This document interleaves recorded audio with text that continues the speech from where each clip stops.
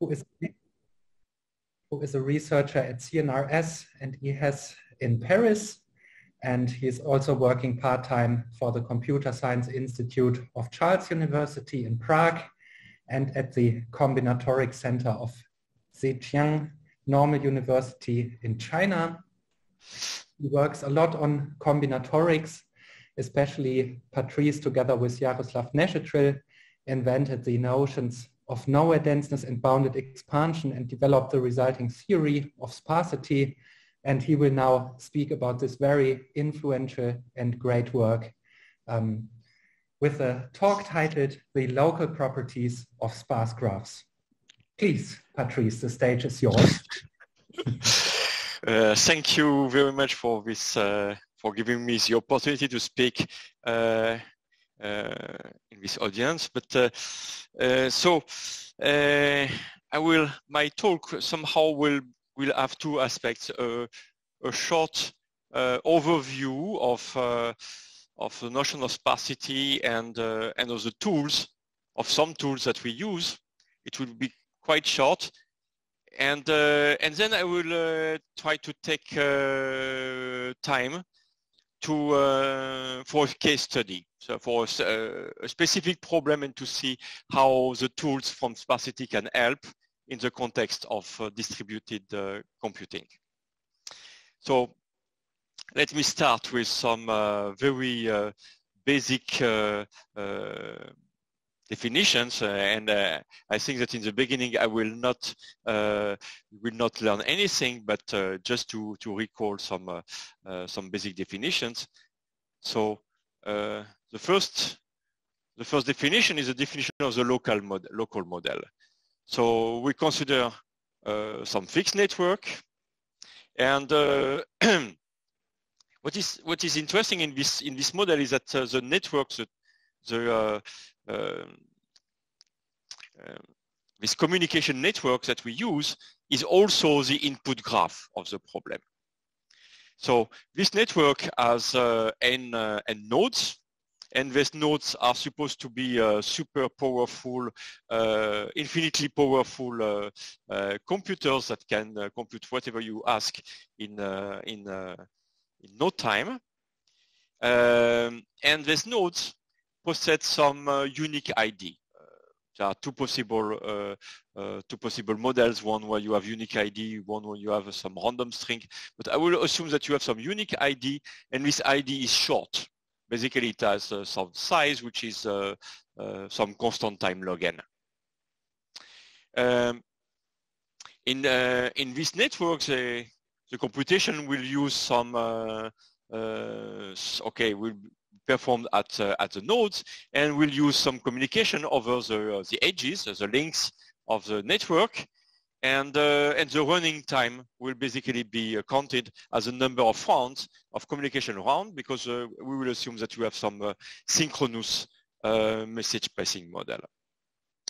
Moreover, it is kind of standard to assume that every node knows the number of vertices of the network, or at least have some estimate of this number.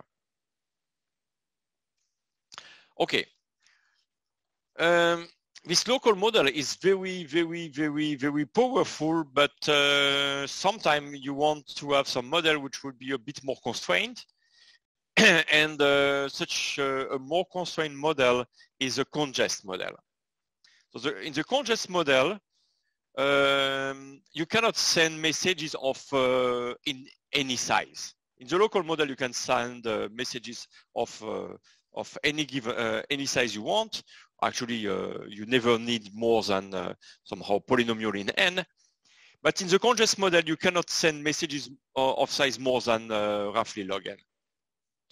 And a second possible strengthening of the model is a congest broadcast model, where every mutex has to send the same message to all its neighbors. But of course, you can send only so few type of messages if you send messages to the same message to all your neighbors, but you can receive simultaneously messages from all your neighbors. So you don't have a bound on the number of messages that you can receive in one round, only on what you can send in one round. So when you have a network, and so as I mentioned in the beginning, some interesting points in the model is that your input graph is your network. But just for the theory, you can think about the case where actually your input graph is not the same as the network, but that somehow your input graph is emulated in your network. So you have a communication network, and every vertex of your input graph corresponds to some node in your network, and every edge of your graph is routed. You have some routing algorithm. It is routed as a short path in your network. And moreover, in the congest model, you will ask that not only you have short paths to route every edge, but that every link of your network belongs to a bounded number of paths. And sometimes it will be interesting to consider some communication networks that is not your input graph, because it will allow to have some direct links to, for instance, to nodes that you could not reach directly in the input graph, or to the opposite, you could have some less communication links, but allowing you to have more structure.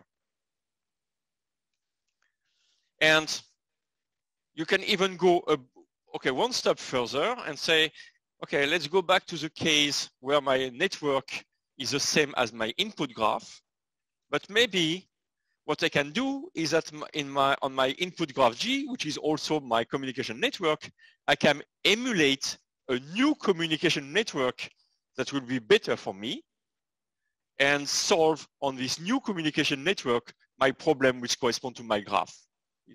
It may look a bit strange, but it is a strategy that we will use, because it will allow us to consider to work on a graph which contain possibly more edges or more connectivity than the input graph. So we will decompose the problem into two steps. First, build some communication networks that we emulate on G, and then on this communication network, we can solve the problem more easily. Of course, it's not always clear what kind of communication network we should emulate, if it should be denser to have more communication or sparser to have more structural properties. So what does it mean that we route somehow this notion of routing, that we emulate a graph in another graph?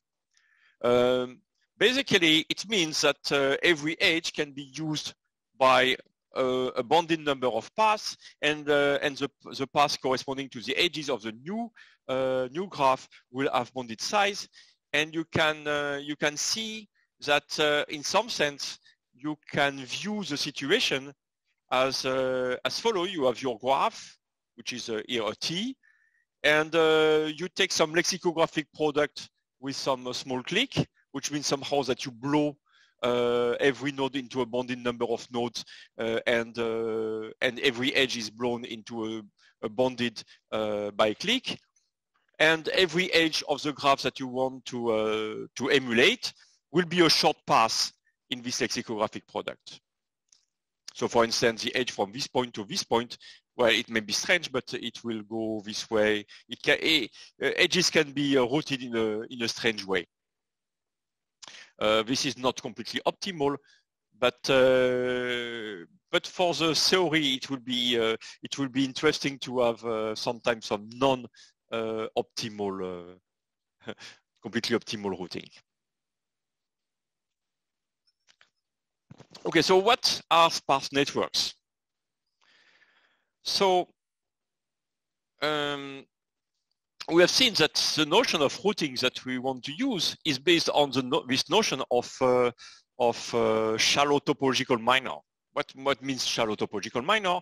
We have a graph H, and a graph H is a shallow topological minor of a graph G at depth T.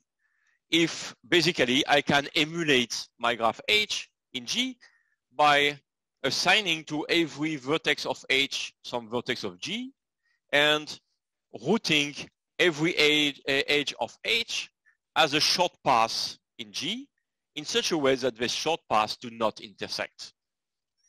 So, of course, if I want to really construct some distributed algorithm, it's not sufficient to simply have this embedding. I should also have some distributed routing algorithm. But the minimum is that I have this property. So when H is a shallow topological minor of a graph G at depth T, I will simply denote H belongs to this set. So G nabla tilde T will mean the set of all shallow topological minors of my graph G at depth at most T. And if I consider a class of graphs instead of a single graph, I will denote by C nabla tilde T the set of shallow topological minors of all the graphs at depth T of all the graphs in my class. And now I have sufficiently many definitions to define the notion of bounded expansion and nowhere dense. What is interesting with these notions is that you have a huge number of characterizations which are not completely obviously equivalent. And so you can use almost any of them as a definition, depending on the context that you consider. So here, I will say that a class has bounded expansion if, when I look at a shallow topological minor of a graph in my class at depth R, its average degree will be bounded by some function of R and not depending on the graph. So my function is given once for all for my class.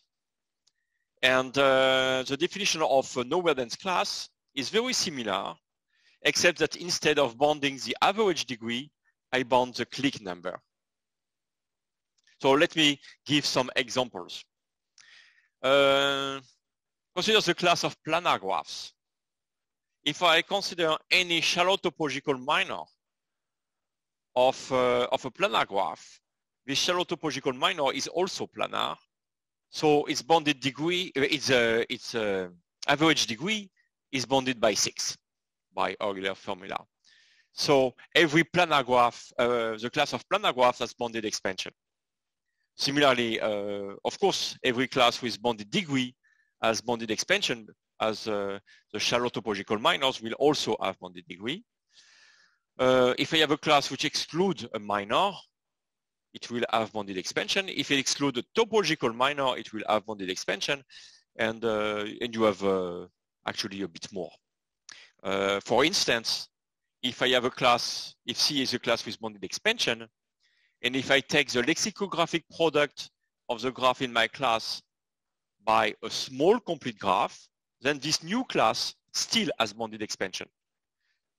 So you see that now we have the two ingredients for this bounded expansion, with stability by a small lexicographic product and by taking some shallow topological minors, which means that the two ingredients that we introduced for the notion of emulation of a network in another network are somehow naturally related to the notion of bounded expansion.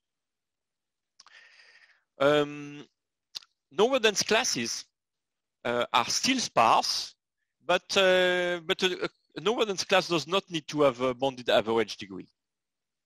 A typical example of a nowhere dense class that does not have bounded expansion, and that does not even have bounded average degree, is a class of graphs where the maximum degree is bounded by a function. For instance, is bounded by the girth.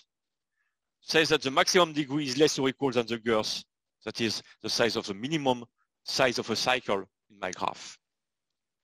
Then, of course, if I have if I consider a topological minor at depth R, if it is a clique, it means that I have a cycle in G which has length 3 times R plus 1.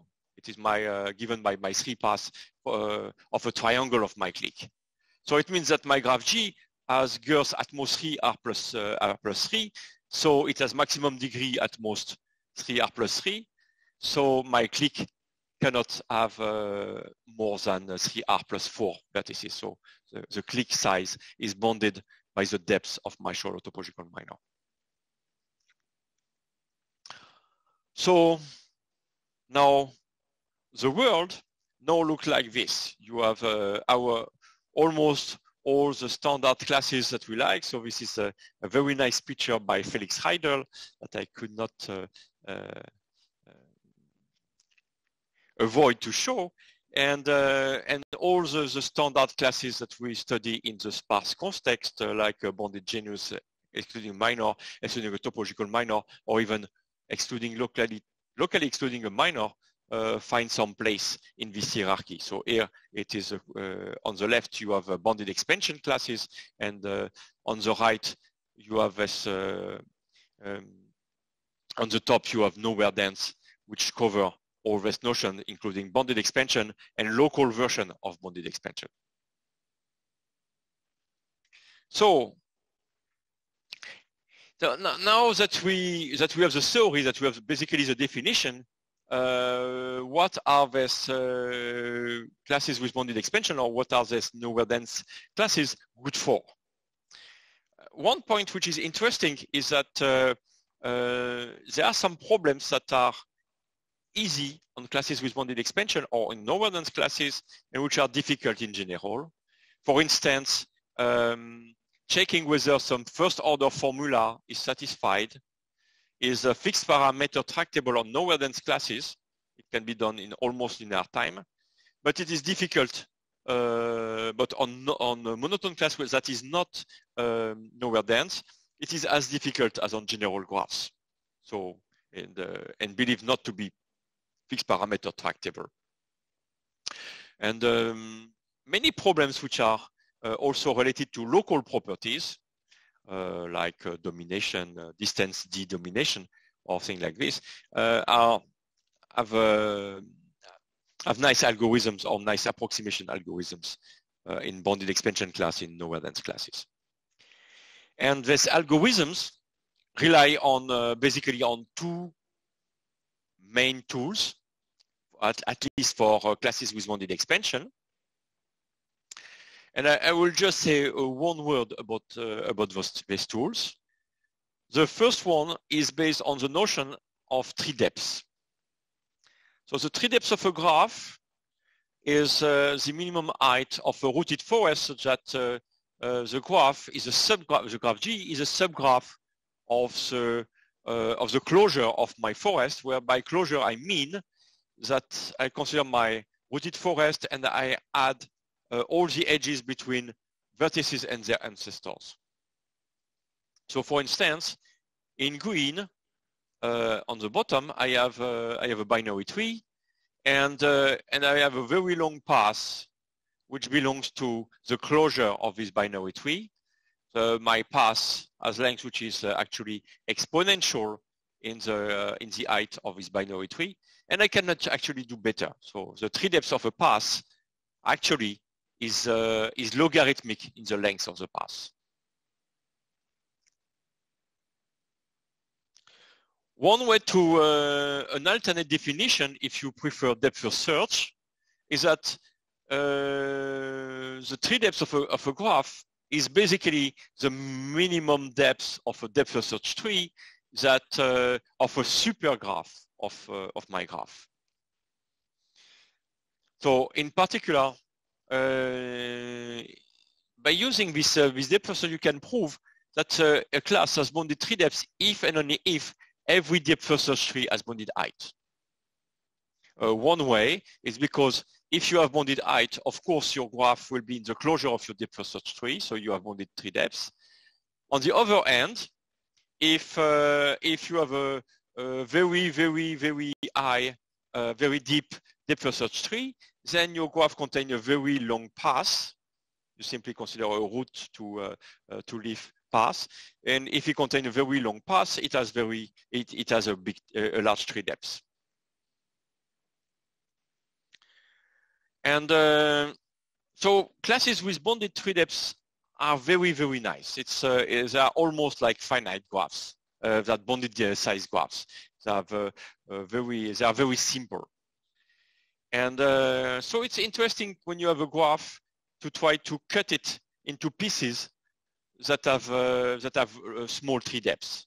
And this is the idea of low tree depth decomposition. The idea of low tree depth decomposition is to color the vertices of your graph into a bounded number of colors, such that if you pick p colors, what is induced by any subset of p colors has tree depths at most p. Of course, it's not for all p, so somehow it will work for a number of colors which is at most some parameter, and you stop at this point. So the main point here is that existence of low tree depth decomposition for every p with a bounded number of colors is characteristic of bounded expansion class. So to say it differently, if you have a class C, then the class has bounded expansion if and only if for every p with a bounded number of colors, you can find a low tree depth decomposition with this parameter p. So such that every p class induce a subgraph with tree depths at most p. Just to give some intuition of what it means, this decomposition, if you consider p equal to 1, what does it mean that every color class induce a subgraph with tree depth 1? It means that this is a proper coloring. If you take the parameter p equal to 2, it means that not only it will be a proper coloring, but any two classes will induce a star forest.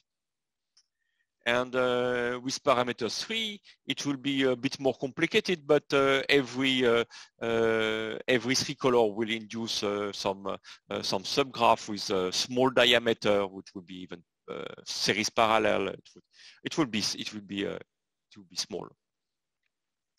So as I told, classes with bounded expansion are characterized by the fact that you have low tree depth decomposition with a bounded number of colors. And nowhere dense classes are also defined, characterized by the property that you have low tree depth decomposition by a small number of colors, where by small I mean less than n to epsilon for every epsilon, asymptotically. So some bounds. So I gave some theoretical, the fact that it is bounded for bounded expansion, but actually the bounds in practical cases are kind of nice. For bounded degree, it includes like the square of the maximum degree and p, the number of the parameter. For outer planar, it grows like p log p. For planar, like p cube log p. And in general, when you exclude the topological clique, it is polynomial in P. A second tool, which is important, is variation on the coloring number. So you know that if you have a class, if you have a graph which is degenerate, and by degenerate we mean that every subgraph contains a vertex with small degree, you can consider the order obtained by removing one by one the vertices of small degree. And if you consider, so if you remove them one by one and then consider the opposite linear order, you will have the property that every vertex will have a small number of neighbors that are smaller. And this order is called degeneracy order or elimination order, and it allows to, for instance, to bound the chromatic number of the graph. Why? Because if you have such an order, it is easy to color your graph.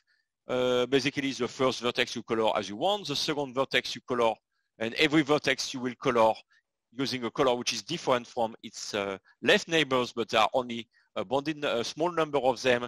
So by a small number of colors, you will be able to color online your graph.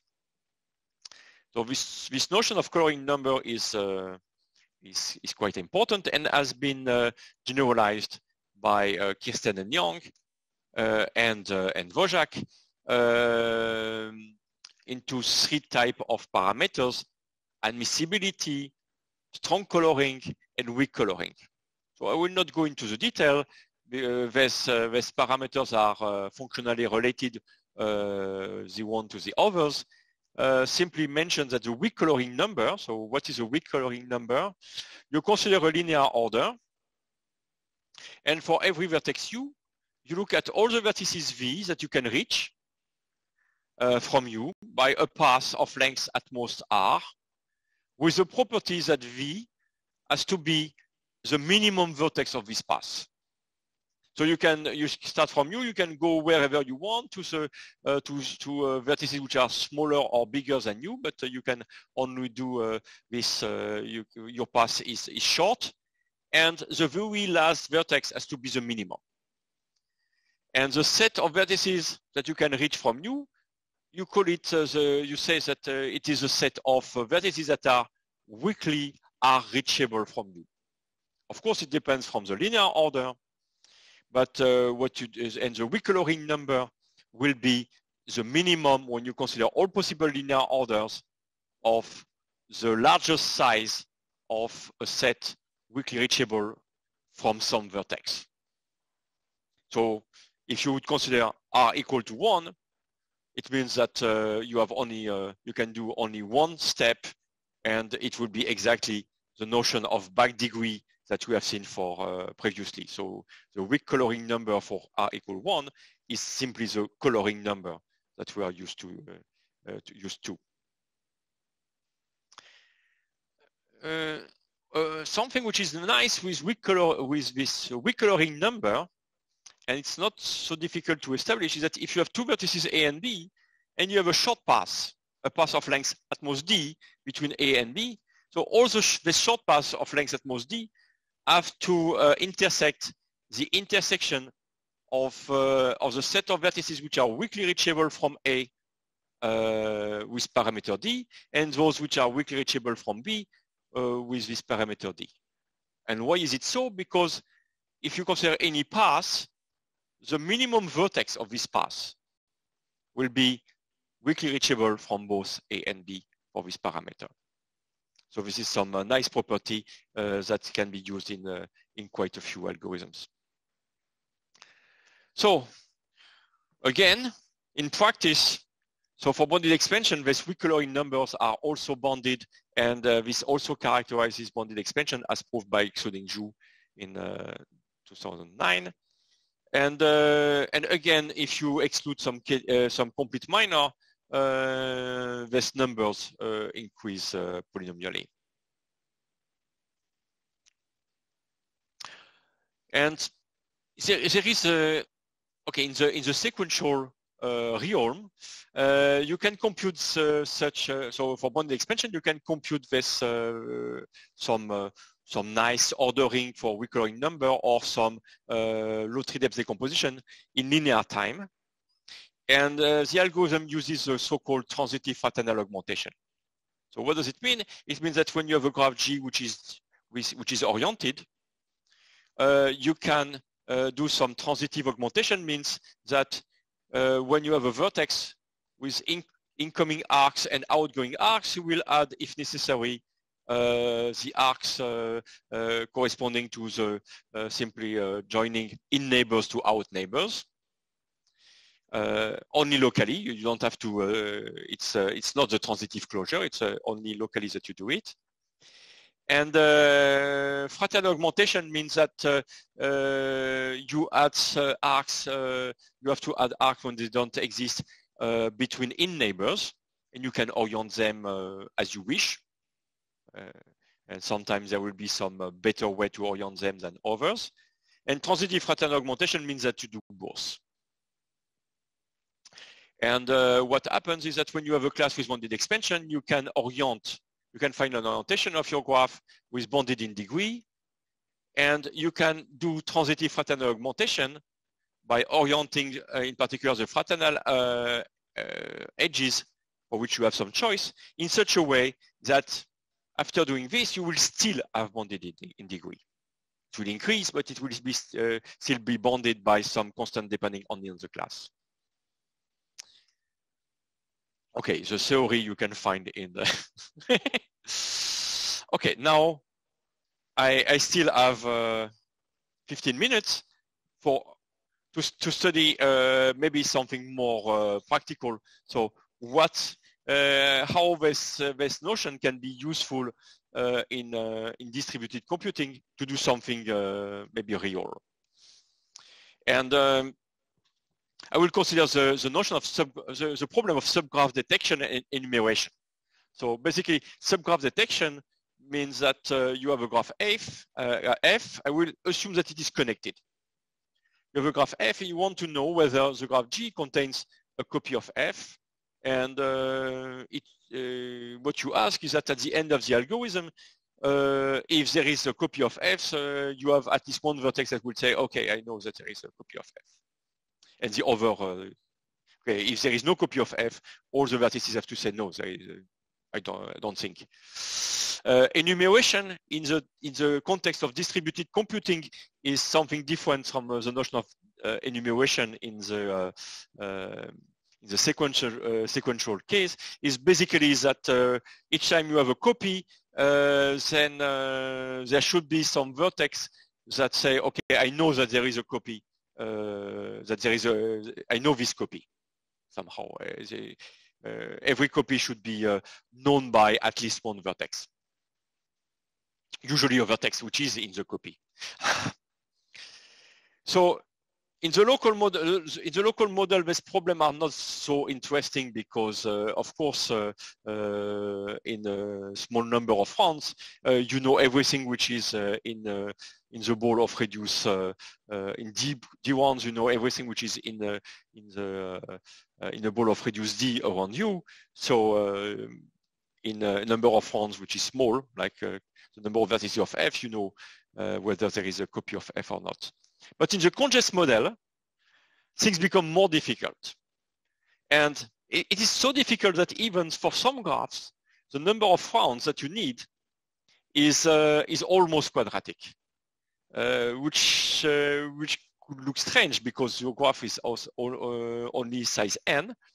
But because of this restriction on the length of the messages that you can spend at each round you can every vertex can only send messages of length log n.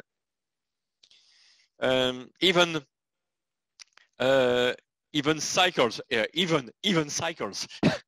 to say things may need square root of n rounds, or clicks need square root of n rounds. So the situation is not so good. But if the graph is sparse, you can do much better. And to explain why it is so, I will go back to the sequential algorithm. So what happens when you want to find a click in a graph which is degenerate? If you have a graph which is degenerate and you want to find or count the number of clicks, there is an idea which goes back to Schroback and Epstein, which is very simple. Is you compute an acyclic orientation of your graph with small out degree, and using the coloring order, so this degeneracy order, you can do it easily.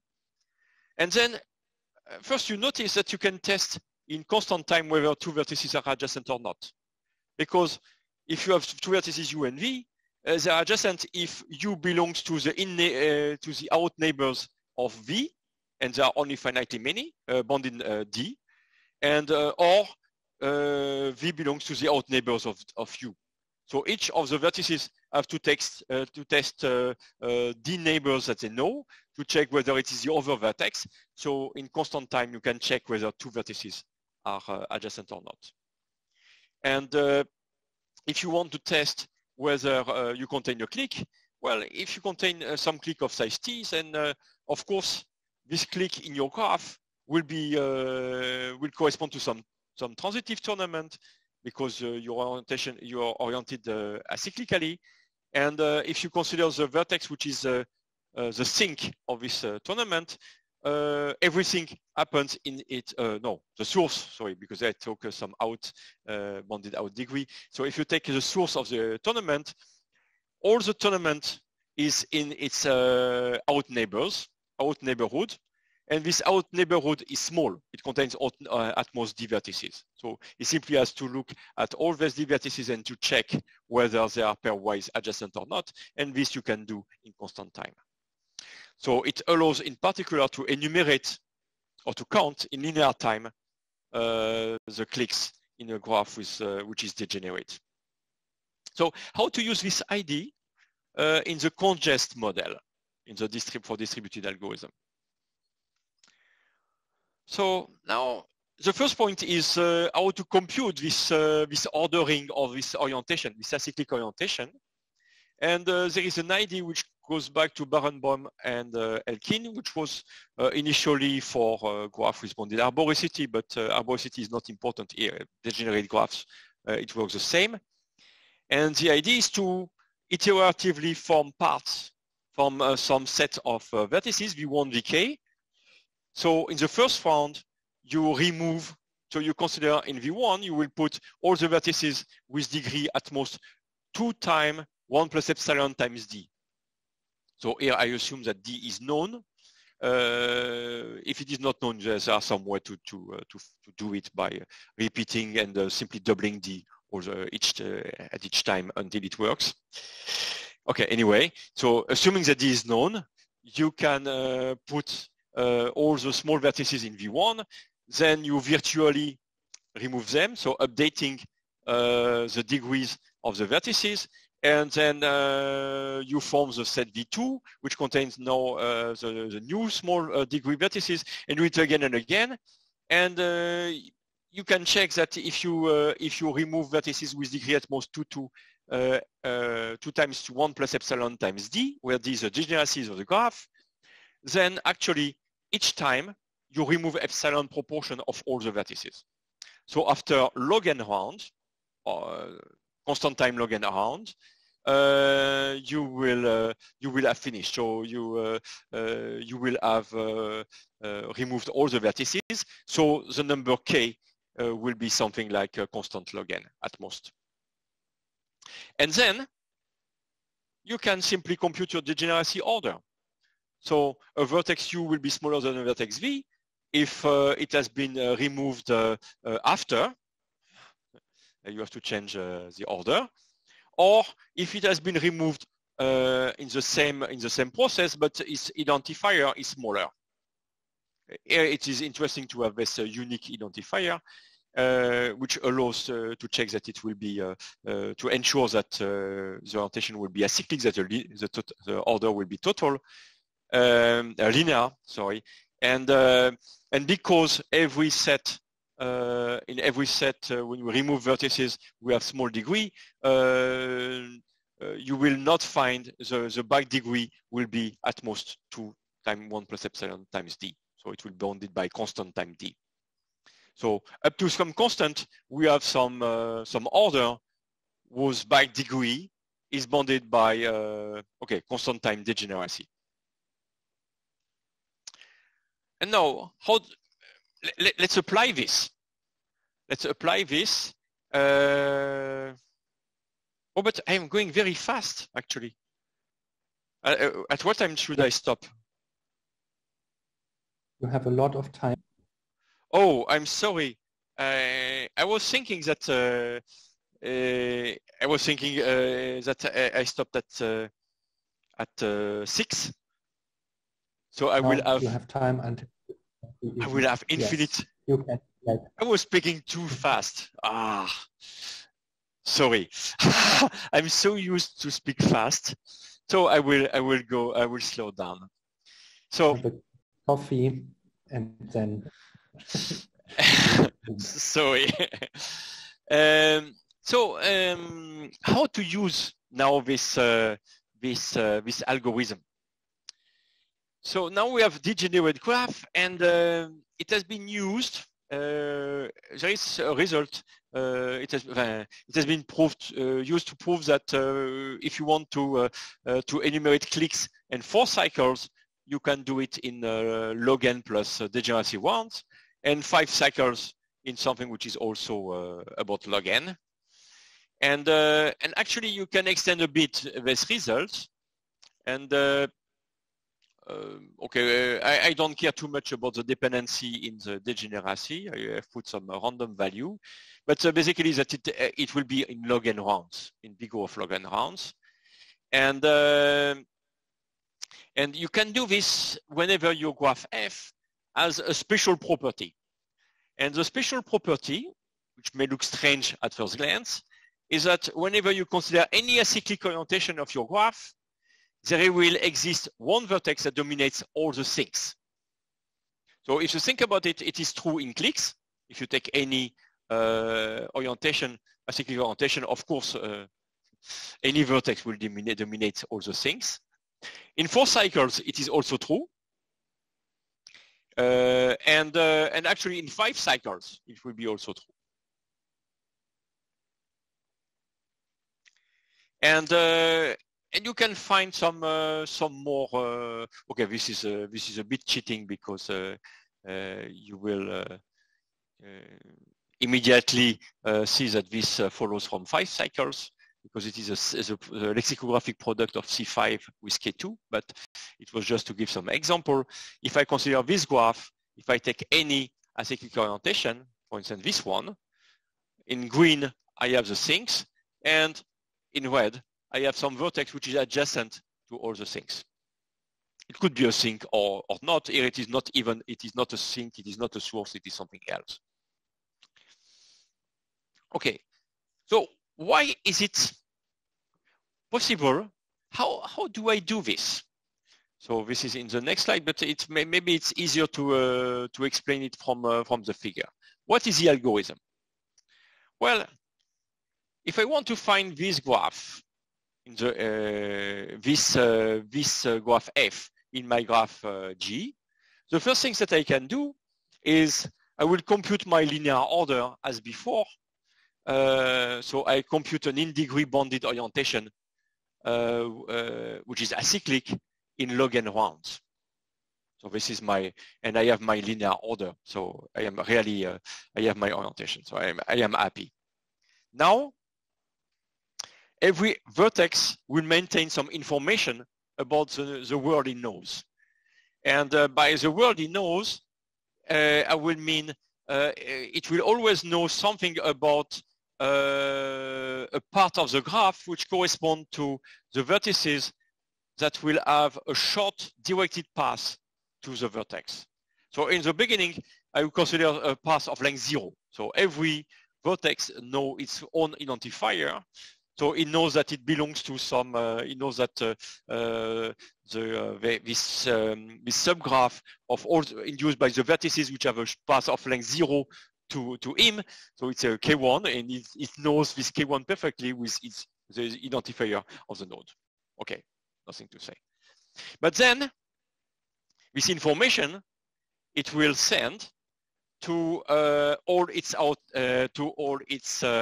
it will broadcast, and now if you it will broadcast to all its out neighbors. So maybe it will say in the first round you will have to check who is your in neighbor or who is not your out neighbors, but it's okay because you have the linear order. The linear order is known, so you know how to compare two vertices.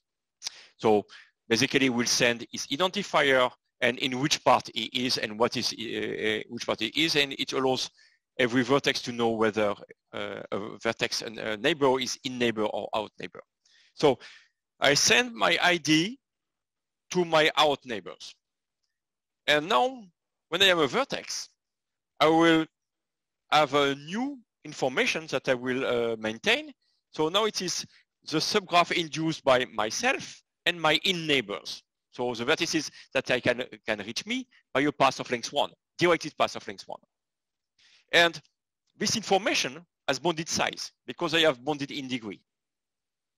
Okay, so next step, I take this information and I broadcast to my out neighbors. So now every vertex will know everything, which is, will know the structure of the graph, somehow like a tree, with all the identifiers corresponding to the subgraph induced by all the vertices that can reach the vertex V with a path of length at most 2, and so on and so forth.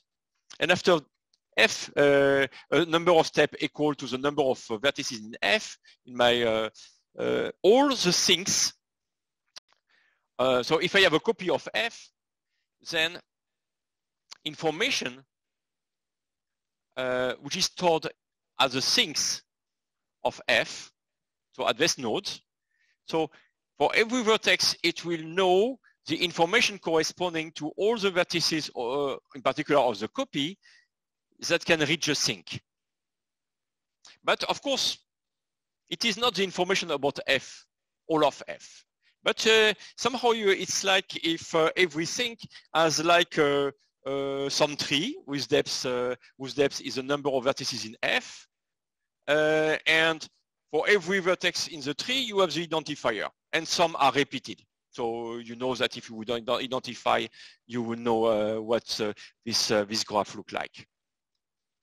And what do we do?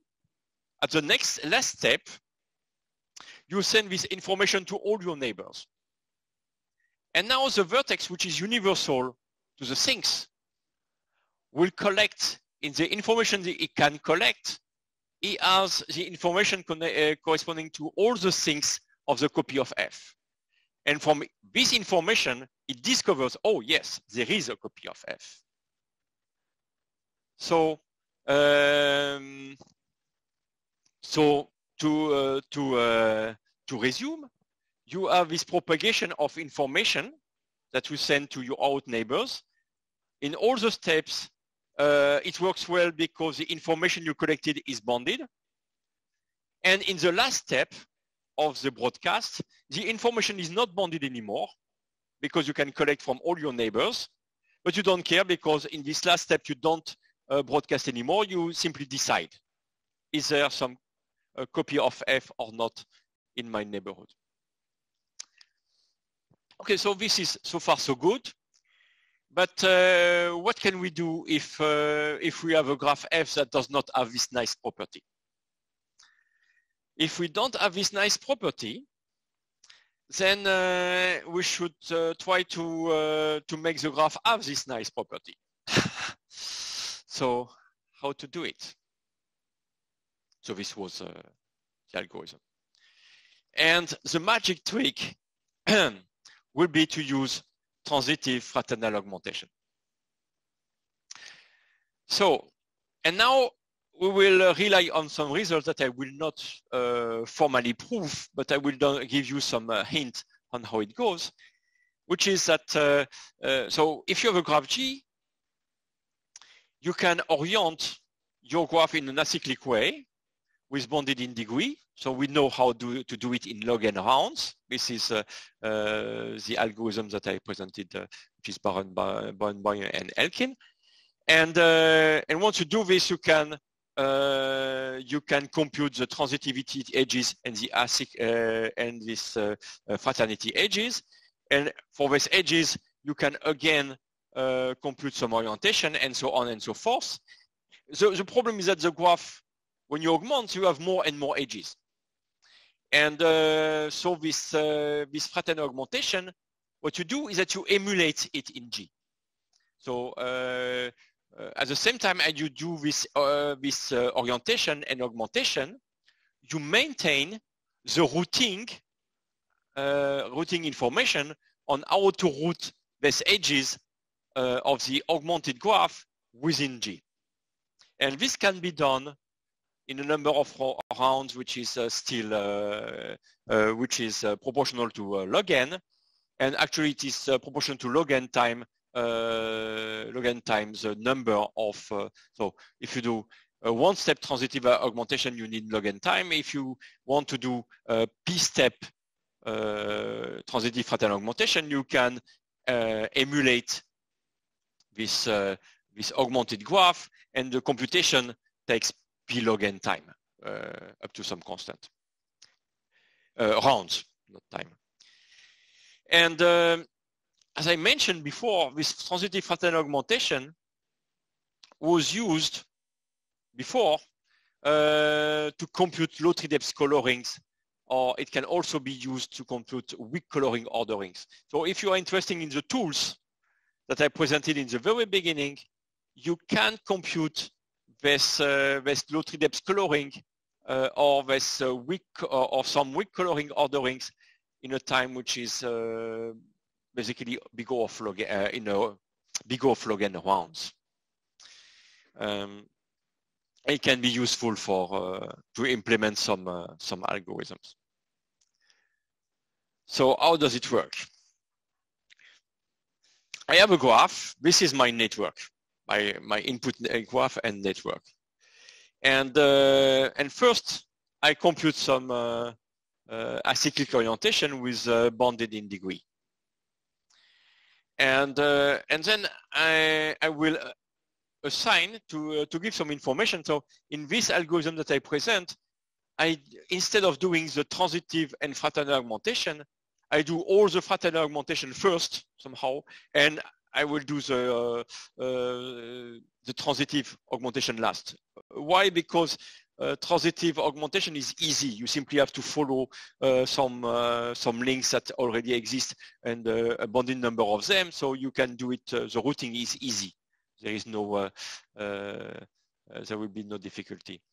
But for the fraternal augmentation, to show what is going on, I start with my orientation and I will put a value 1 on all the arcs. And this value will somehow define a kind of weight or cost of my edge. And what happens in the next step?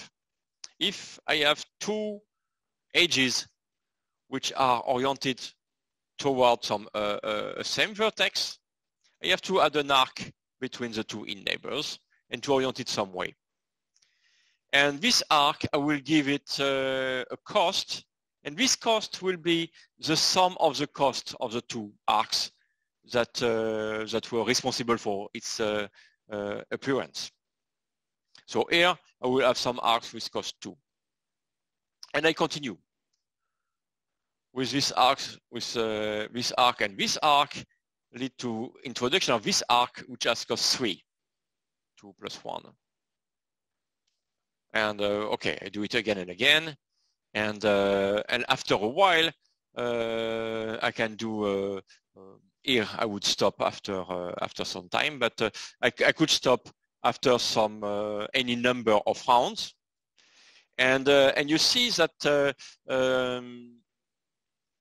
when I have some arc, let's say here I have an arc with length with weight 4, it means that it appeared because of two arcs here of weight 2. Each of this came from 1, 1, 1, 1. So it means that I can follow a walk in my graph which connect my two endpoints, and this walk actually has length, which is the weight of this arc. And this is basically the idea which is used to route the arcs of the augmented graphs. It is that you start from your graph and you blow every vertex, and what is interesting is that here this blowing will be bounded. It will be bounded by some function of the class and the number of steps in the fraternal augmentation you want, and then you will be able to route every edge will be routed as a path in this as a short path, and the length of the path will be simply the label, the weight that I have put in my on my arc, and this weight cannot be more than 2 to the number of steps. So it will be kind of short. But of course, for instance, this the arc from 1 to 10 that adds weight 8.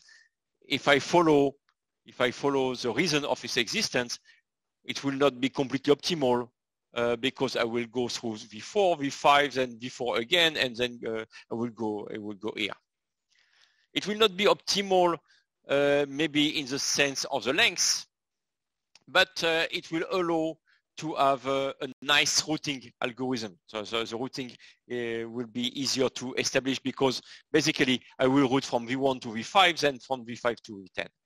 So I will simply have to remember that for this arc, I need to route first to this vertex, which has been through this vertex, which has been responsible for the appearance of the arc, and for these two arcs, I will remember that they have to go through some, for instance, this vertex, which was responsible for the appearance, and so on. So it will be a way to decompose the routing problem and to keep it easily feasible. So the routing algorithm will be reasonably complicated. Okay. So now, how to apply it? The main theorem will be that if I have a class with bounded expansion, then I can do subgraph detection in a number of rounds, which is logarithmic in n. And following somehow the same strategy or the same algorithm, I will get that for nowhere dense classes, the algorithm will use n to epsilon rounds. And so what is, how does it go? It will go as follow.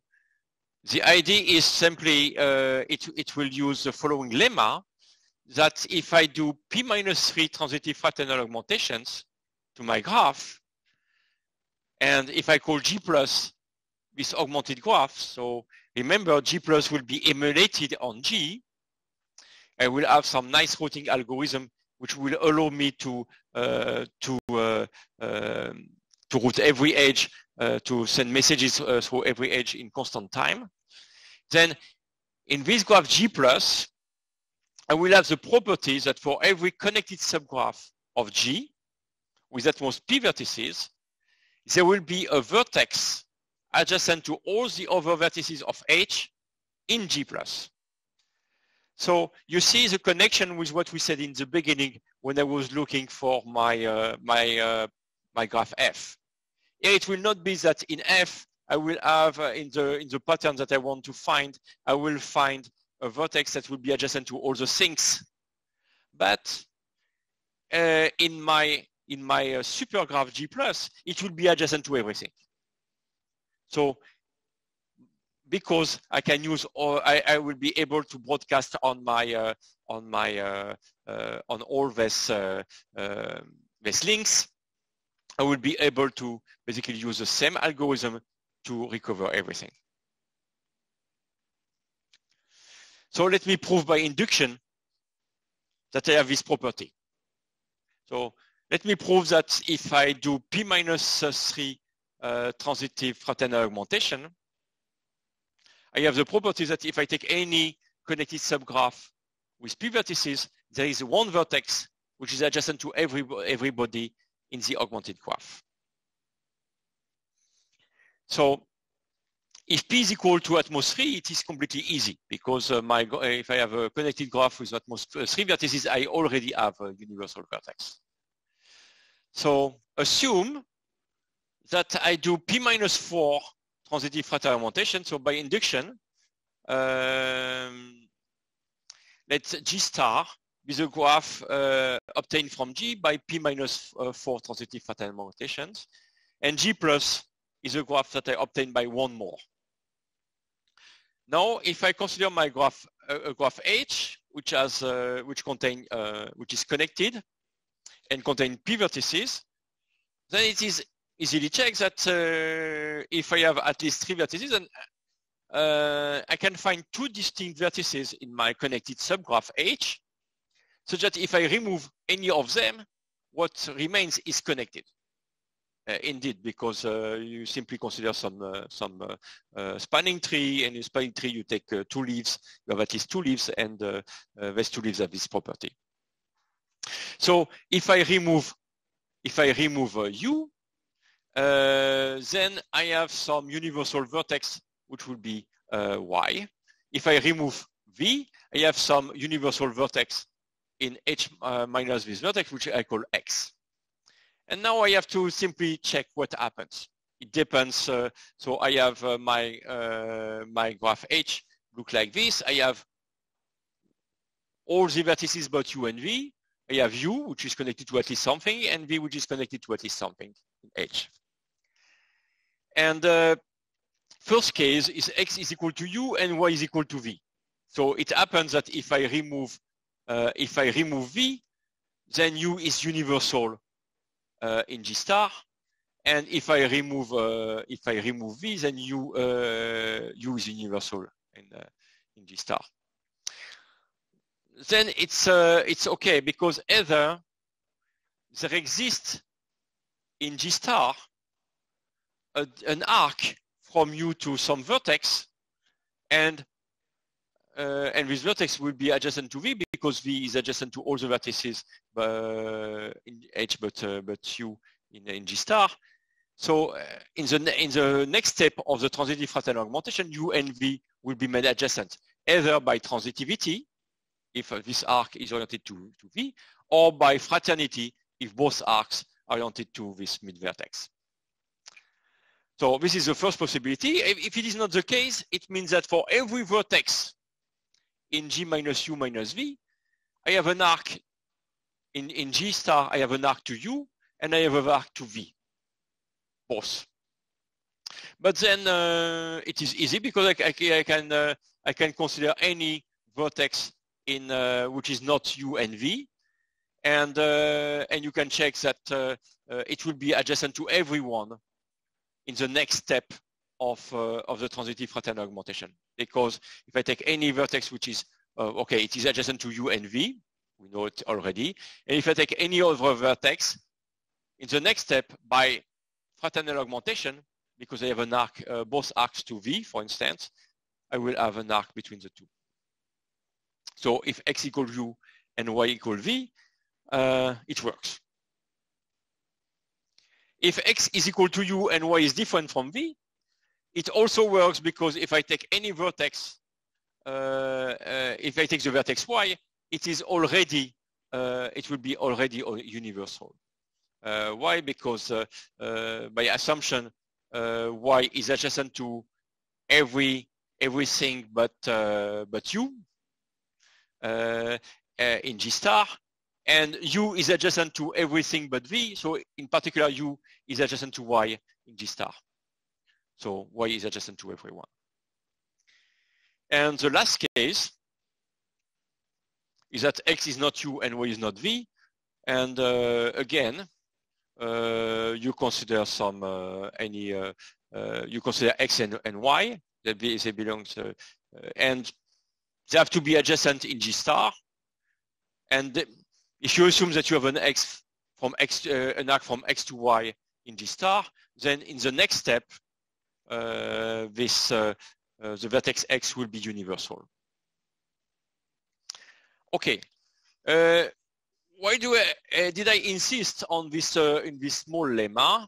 It's simply because usually when you want, if you would like to use, so in the sequential case, when we want to find some subgraph, we use the low-tree-depth decomposition or low-tree-depth colorings.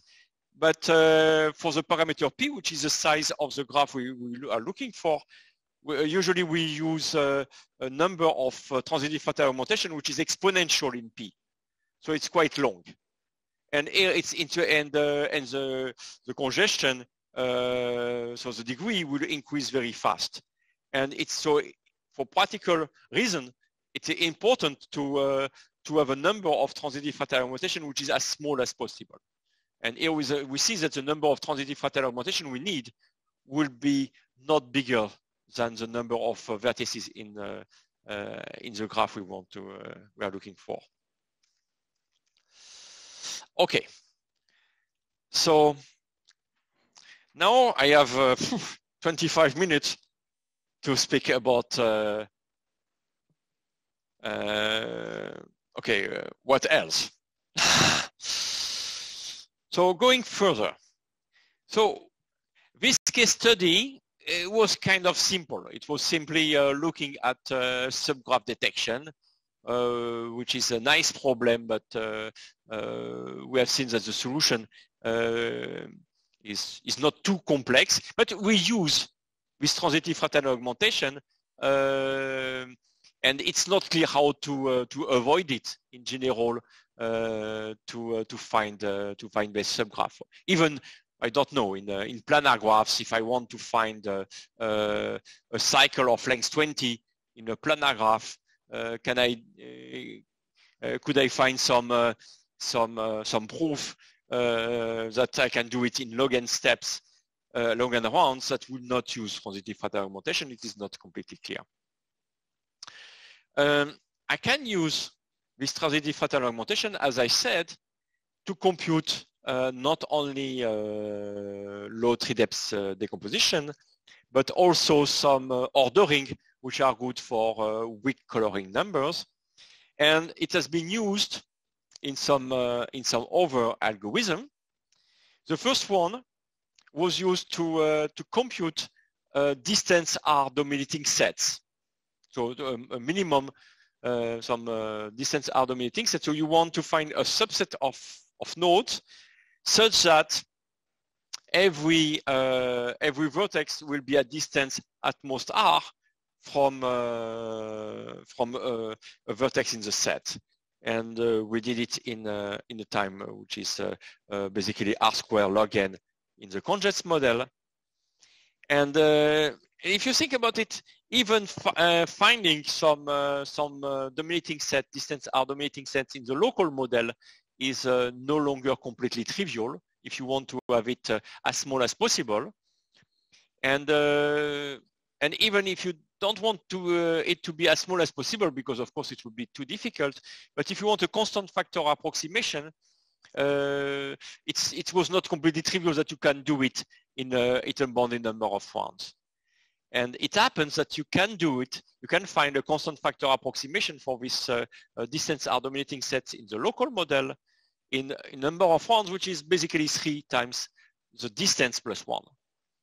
And this uses the properties that I mentioned earlier of this weak coloring numbers, that if you have a short path between 2 vertices, it has to go through this vertices, so a small set of vertices which are weakly reachable from both points. Okay. And yes? For the distance R, we still have to do the transitive fraternal augmentation in log n steps, yes? Even in the local model? Oh, in the local model, yeah. Oh, yeah, sorry. So for distance 1, it is by now known. But for the higher distances, this is still difficult, yes? To get this orientation. But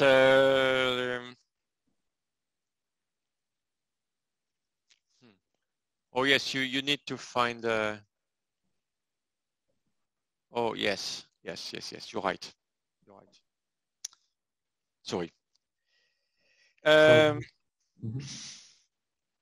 And I would like to spend a bit more time on the last problem, which is an interesting development, which is what happens. Okay, what happens when your graph is not sparse? So we have seen that if the graph is sparse, if it has bounded expansion, you can do things easily. But sometimes your graph is not sparse, but it is not sparse for some stupid reason. For instance, assume that you consider that you have some network which is formed by laptops, by computers, laptops that you put there and there in a city, and the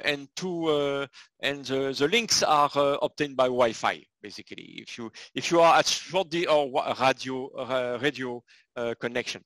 So if you have at small distance, basically you are connected. Of course, your graph can be quite dense. It can be quite dense because it is basically the power of a sparse graph. You have a sparse graph, which is kind of a skeleton somehow, and you say everything which is at distance at most d in this sparse graph is connected to me. Okay. So now the question is, now you have a question which is not completely easy. You have this dense graph, and in the congest model, you would like to be able to do effectively some to have some effective algorithm.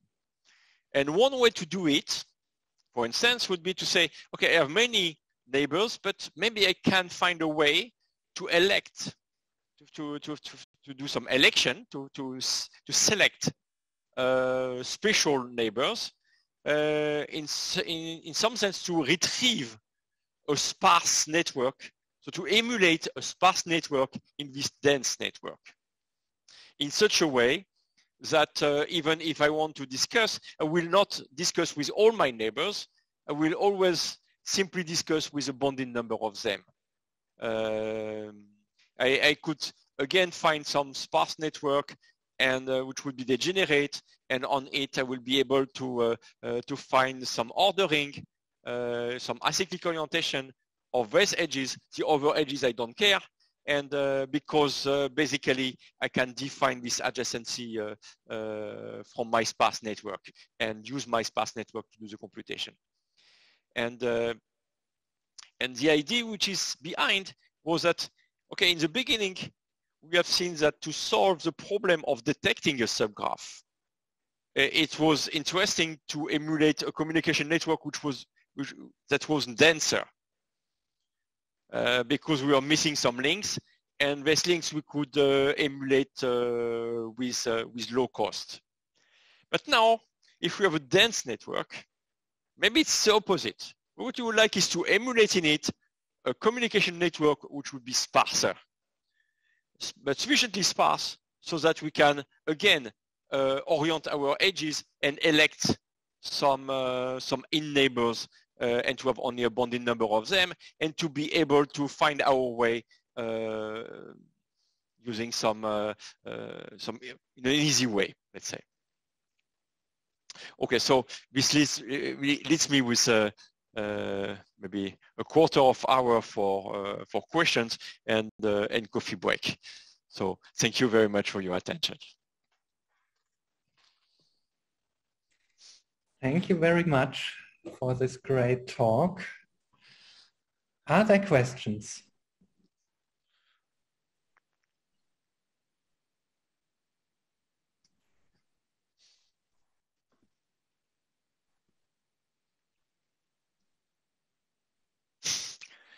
I think that everyone wants to have a coffee. Actually, I have a question, and I discussed it a little bit with Sebastian. Like, suppose this very simple scenario that we have a, okay, it's not exactly related to the topic. We have a tree plus one extra edge, and this is our input graph, and all nodes know that. And of course, we can, in log n time, we can find the orientation and detect if there is a small cycle. A small, I mean constant length cycle. But can we do that in constant time? Like, let's say gers of this graph is G. Can we do it in O of G? It has at most one cycle. And it's very simple structure. The reason I thought about this is that I'm thinking about Erdős-Rényi graphs, and they have a few cycles of few small cycles, and the rest are big. Mm. So, then if you want to design some algorithms like constant round algorithm, such graphs, it's enough to resolve our problem with those small cycles, and then big cycles are not important because it's like structured. So I know there are some results about finding somehow the girth, determining the girth of a graph in the congest model, but I am not that. I don't remember exactly what was the result.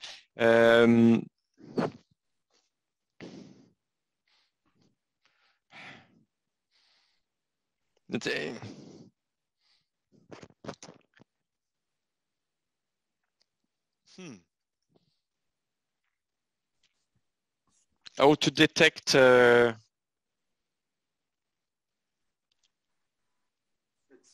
of length. For length 3 is easy, right? You just orient from smaller ID to bigger ID, for example, and everyone informs its parents who are its parents, and we will find the cycle of length 3 easily. One of the parents will detect. But cycle of length 4, I thought a little bit that didn't come. I don't know. It's this is a good question.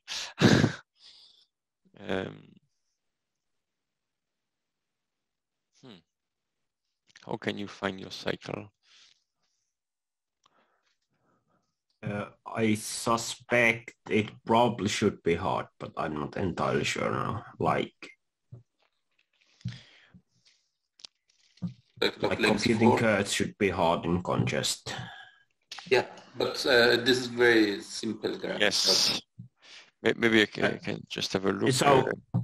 So do you like what notion of simplicity? Like for bounded degeneracy graphs, if you have degeneracy 2, like detecting 6 cycles is still hard. This is the example that I'm saying is very simple. Yes, I mean you have a 3 plus 1 extra. Right. Is not because the one that you say you can construct a click out of it after by some contraction. But... yes. There is some result about fast distributed algorithm for girth cycles and small graphs in the congest model. There is how is it? There are just negative points about it, but Jan knows better in this case. There is some algorithm which have the additive +1 approximation. Yeah, I don't remember off the top of my head like what's the complexity of girths, but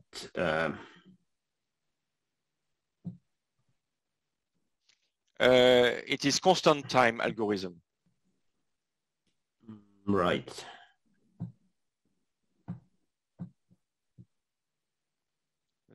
Constant. Which graphs? This is too strange.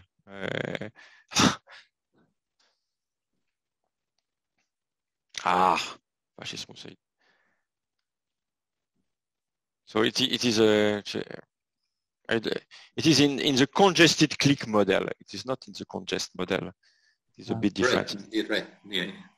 Yes, in congest, they can find girths with time complexity. Oh, it's big. It's something like n to 1 minus 1 over the girth, or constant, or 1 minus 1 over constant times the girth, something like this. So it's kind of close to n, to linear. It's a bit small, better than linear, but when the girth goes to infinity, it goes to linear. I think that basically the difficulty are, from what I understood, are even cycles.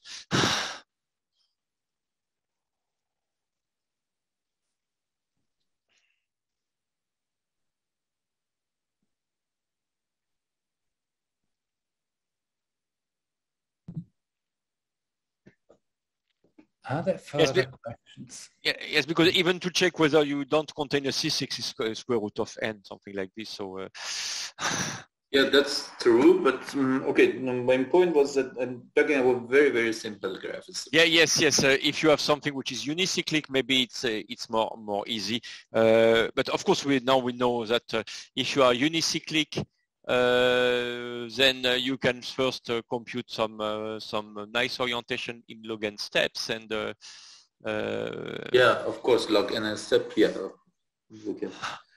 Even if you have more than that, you can find it. Yes, I mean perhaps not a you cannot find large cycles, but at least a small cycle should be doable.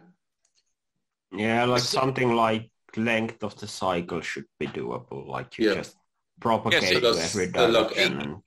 In log n steps, it works. Somehow you remove all the vertices of degree 1 and you do it log n steps and you end with a cycle.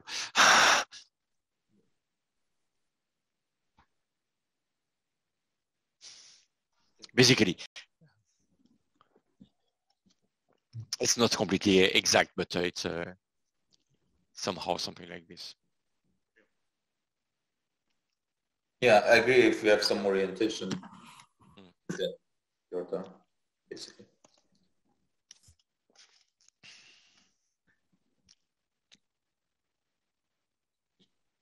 Are there further questions?